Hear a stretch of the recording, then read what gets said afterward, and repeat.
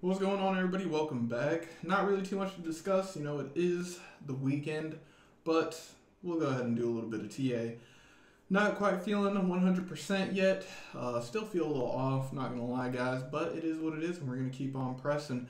Anyways, if we go ahead and take a look at Ethereum on the daily, we're already meeting our short-term targets that we were talking about a few days ago, the purple 55, the red 89. I am still under the, bias that we are heading to the top side of the range coming here at 2347.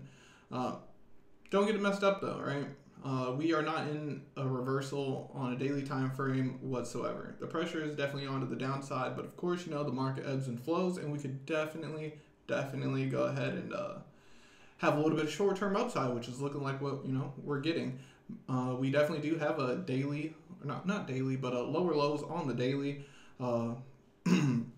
And honestly, the volume on these candles aren't really too impressive. We took a look at CMEs yesterday, so go ahead and check out yesterday's video if you want a more in-depth analysis on that. But the volume on there was pretty consistent, but nothing that was like, hey, this is the low that I was really looking for after something pretty aggressive like we've seen for the past 2 months. And so I am quite cautious of this move. Anyways, what I'm looking for now, that's going to make me like macro, maybe not macro, I think macro is too strong of a word, but a little bit longer term bullish, is if we go ahead and get a daily candle closure above this candle's wick high coming in on 7 July at 24.10. We achieve that, I'll be looking for a little bit more upside, not immediately. In fact, I'd be expecting the complete opposite after we go ahead and close the daily candle above 24.10. I'd be looking for a attempt to go ahead and put in a higher low, because even though we are having a short-term upside, we have no type of low structures have been put in, above about $2,000. So we would definitely need to go ahead and accomplish that first, because we do not have all the ingredients for an uptrend. You need higher highs, higher lows, and well, we have none of that. So yeah, the trend is definitely to the downside at the moment, to say the least. If you're new here, you may be wondering, hey, what's this box down here? This is a very attractive price point for me, seeing as the 377 is coming in right around there, and a lot of the higher term time frames have significant areas in line with about $1,400 to $1,500. And so if price action does come there, I think that would be a very attractive price. I don't think I need to really explain that anymore. You know what I'm gonna be doing in that area, you feel me? But this is not investment advice. I'm not a financial advisor, but now you know what's up. If the boxes are to the downside, I like those areas. That's all you gotta know. Anyways, let's see. Is there anything else that we really want to talk about on the daily? Stokes look really good, entering the bullish control zone. So if they do get in there, I like that a little bit more. RSI is looking just fine. Yeah. We'll go ahead and drop it down to a 12-hour. 12 hours looking pretty good. In fact, I was expecting more so a pullback after hitting the 12-hour 377 and maybe consolidate between the purple 55 and the blue 377 right here. Obviously, this trend to the upside is a bit more bullish than I had previously anticipated, and it's looking like we are going to be putting in a move towards the 200 exponential coming in at 2239. Now, be advised though, that if we close anything like we have right now, this would kind of be a high structure, this candle formation would be equivalent to or compared to, a candle formation that's usually printed as a top. There we go. Lost my words for a minute. Anyways, obviously, if it just prints this way, like it's not a top in and of itself, it needs to be confirmed. And so how would that occur? Well, we would have to go ahead and take out this candle's wick low. And then if that were to occur, I would expect that pullback to the purple 55 coming in at $2,068. Obviously, a lot has to happen before there, and we have pretty much 5 hours left before this candle closes, and well, a lot can happen in 5 hours, to say the least. I do think we need to go ahead and talk about where CME's closed, right?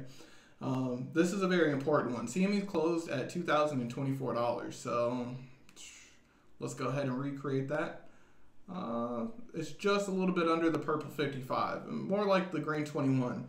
The reason why I bring this up is because typically how it happens is where CME's closed on Friday, spot price action will usually come back down and hang out around that area when CMEs are about to open again. So if you guess that within probably like, what is it, a little over 12 hours, we're going to see price action probably have a pullback, or at least, you know, have high probabilities of that occurring, I do think that's kind of in the favor.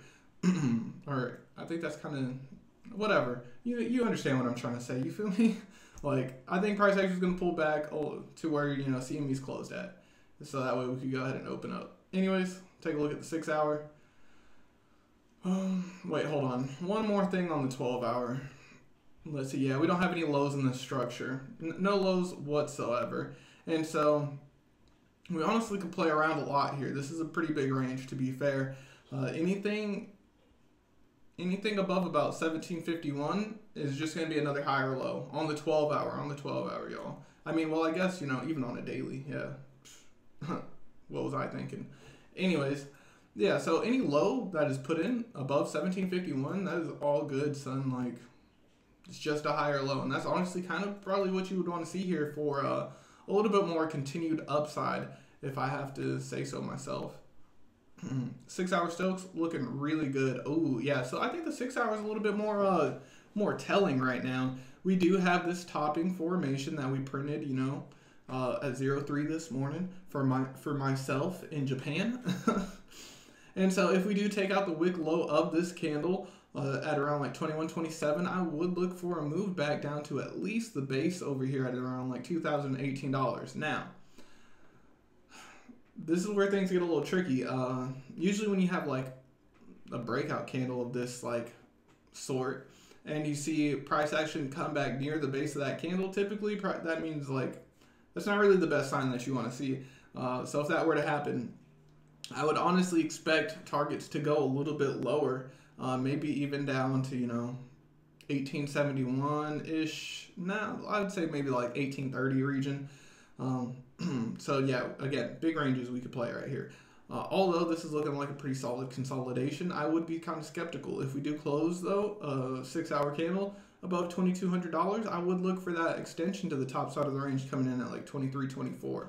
A lot of possibilities here. Stokes are looking really good in this region. Again, they are crossing down, mind you, but like I've told you guys for the past like few days now, as long as they're in the overbought or oversold region, I don't care what the Stokes are doing. They could go up, down, doesn't really matter. Preferably sideways, though. That's what I really care about.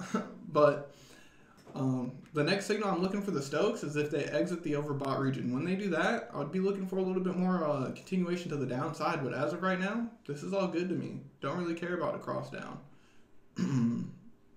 Anything else? No, I think that's pretty good. 4 hour. 4 hours looking pretty all right here. Again, see, and this is what I was saying. Like, if you take a look at a 4 hour, I don't really care what goes on in these regions just because, like, look at this. We had 2 cross downs. Well, 3 if you count this one. 3 crosses to the downside, and, well, nothing really, like, crazy even happened during that region. That's why I think the more favorable signal is when you actually leave the overbought region. Even then, like, I'm not thinking like too bearish when you do initially leave the overbought region because you're still in the bullish control zone, which is this area at 65 and above. Okay, I think that just needed a little bit of clarification. I do think we have a little bit more in this rally, at least one more move up, maybe to about 22.57 if I'm looking at the 4 hour. After that, I'm going to be leaning more towards that pullback. I really think that's what's going to happen here. RSI looking fantastic though, and we're out here consolidating in the bullish control zone. I mean, I can't hate it. I can't hate it, but I would be cautious when we contact the 4 hour 377. I think that just about wraps up Ethereum on the daily though. Let's go ahead and move on to Bitcoin. Yeah, Bitcoin's already pretty much testing the top side of the range. Wow. Okay. So we actually do have a lot to discuss on Bitcoin. Mind you, the first thing that I care about for, you know, until it stops working are the daily Stokes. These bad boys have caught every single turning point since the start of this year, and they're pointed to the upside. And so I got to continue with my bullish bias, well, to the upside, as long as that is happening. Now, that doesn't mean we can't have a little bit of a short-term pullback like we were talking about on Ethereum. I do think we, you know, get one, because CME's opened up at like 32.2 or closed at 32.2. And so where would that kind of fall in line? Well, probably close to, you know, the yellow 10 and the green 21 coming in right about here. So we could definitely play out this range between the 21 and the purple 55, which I do think is more likely to occur, maybe for like a day or two. But yeah, what I'd be looking for now is if we could go ahead and get a closure above the purple 55, I would look for a move back up to the red 89, coming in at 38,150. Now, we are getting into some interesting areas, and I'm going to go ahead and talk more about the relevancy and the cautious areas that we need to be worried about as price action goes ahead and extends upwards. But that's not going to be for today's video. Catch that like tomorrow or Tuesday or something. So stick around is what I'm saying. Anyways, just like with Ethereum, Bitcoin also has a very attractive region, which does have a lot of eyes put on it. This is also in line with the 1.272 and the 1.414 if you do a Fibonacci retracement on this. And so I do like that region, and it's coming in also at the $19,000 to about $22,000 region. So it is a fat boy region, not gonna lie.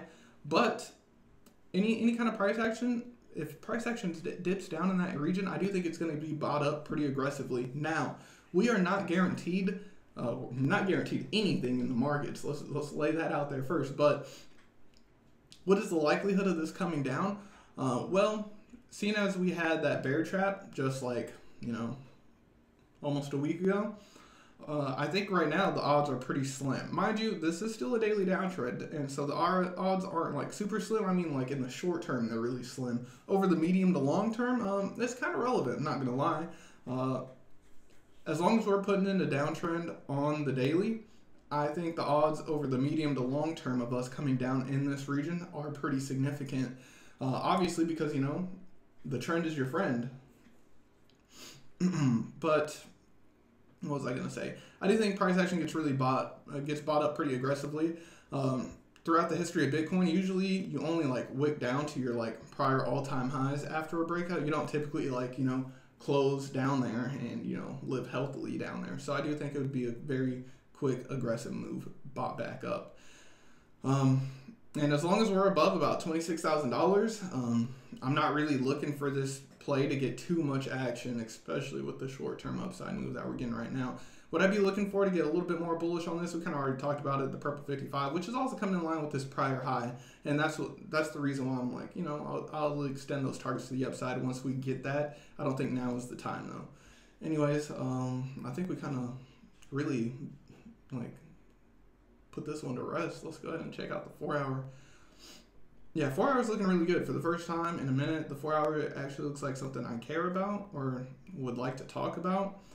Already testing the 377, so that pullback might be coming a little bit sooner than we expected. Again, stokes are looking super good in this region. I'm looking for these bad boys to leave, so as long as they're floating up here, I mean, doesn't really matter to me. I do think RSI is getting pretty high in this region, probably to some notable toppy areas if I have to guess. We actually haven't seen RSI this high or relatively within this region since the prior high on 14 April, at least on a 4 hour. And so, I mean, that's probably not the best way to be using, well, never mind. I think that is a pretty decent way to be using RSI, to be fair. But yeah, RSI is getting pretty high. I don't usually trade that way. I mean, that is more of a mean reversion kind of technique. I haven't put any of those to test, to study, or anything. Just right now, I'm strictly trend, still learning how to code these bad boy strategies in Python. And so, yeah. But once I get started, yeah, we'll go ahead and I'll share those statistics with you. But that is one way you can utilize your RSI. But I don't think you guys came here for that. And so let me just stop rambling a little bit. 4 hours looking pretty good. I would expect a pullback. If we pulled back, and if we did get a pullback, I would expect a move down to about the red 89 and the purple 55. Let's see. Anything else? Well, how would I go ahead and determine that we're probably having a pullback? If we close any 4 hour below the 200 exponential, coming in at around 33.5, I would expect those downside targets to go ahead and get initiated. Anything else? No, DMI ADX even on 4 hours is crazy. Well, it's not really crazy. It's at 57. Not too crazy. It could really go ahead and keep going for a minute, but it's looking really healthy. Let's see. All right, let's go ahead and move on to Telcoin, the one thing that everybody comes here for. Telcoin already testing. Man, yesterday's analysis. Telcoin always is like, it's like, yo, we're going to go ahead and just, you know, fuck what you say. We're going to do our own thing. You don't think we're going to get here in like a day? Guess what? You're fucking wrong. Yeah, so we got that move up to the purple 55 and the red 89. Got a bit of a sell-off off of it. Not too bad. I would have really wanted to see a daily closure above both of these moving averages, but all good, doesn't really matter. Mind you, this is a good meaty move right here, and we did travel probably like what? Almost 100% if I have to guess, right? Am I right? Over 100% if we're talking about a wick-to-wick basis, but if we're talking about where we're at right now, over 100% still. So yeah, crazy move, crazy move. And if you're a trader, man, this is the juiciest thing to probably trade. Anyways, mind you, for any talks of long-term reversal on Telecoin, we need to get back above 3 cents. We are still quite a bit of ways away from that, but so yeah, don't be expecting it. Meanwhile, we are possibly going to get a change of trend on the Stokes. What I'd really be looking for is this next candle closure. If we go ahead and confirm the Stokes pretty much at this level, I'd take that as a change of behavior. Now, we were saying yesterday that Telecoin was likely to be like our canary in the coal mine, essentially, and it was when we were heading down around this region. And so I really like to see how Telecoin is doing, because if it does break this long-term trend on the Stokes, I would expect more continuation of the upside, and that kind of tells me that things are changing in the crypto space. Because I don't know, Telecoin is just like easier to read, and so that's really like the fundamental thing that I would be looking for as like the big like whoosh, like dang, that's crazy. Anyways, so yeah, tune in tomorrow to see how that happens, or you could just look at it yourself. Up to you, bud. Anyways, should we go down to a 4 hour? 4 hours looking absolutely crazy, just crazy. I'll leave it at that. I really don't like how this one's trading on the 4 hour. That, and I'm really tired. I really don't feel like doing this. Sorry, guys. To be fair, you know, I do these every day. I'm feeling a little burnt out, not gonna lie, but it's what I'm here for. It's what I signed up for. It is what it is, you know. I'm here for y'all. Let me shill myself for a little bit. Give this video a like or something. You feel me? Subscribe if you've been around a minute. If you still need some time, I understand. Take your time. Watch a few more videos, whatever. Anyways, enough of that. Ethereum Classic. Now this one's actually looking really good. So combine this with Telecoin. Woo, you got a pretty decent picture right here. We closed above the purple 55 and the red 89. Nice on the daily. I do love that. And it's looking like we just got done getting a backfill on the last daily candle. I mean, it's met our condition, man. I got to target the top side of the range. I kind of think Telecoin is going to move up to the top side of the range. Now that is like a moon boy shot. A moon boy expression, I'm not gonna lie, but at least for Telecoin, sorry guys, not talking about Ethereum Classic, sorry.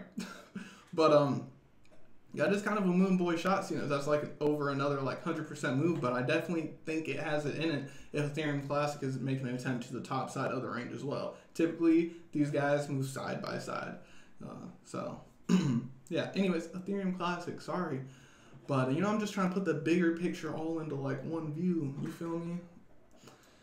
Anyways, if we go ahead and get a daily candle closure above this candle's wick high coming in at $61.62, that would, you know, be part of the recipe of a, you know, reversal.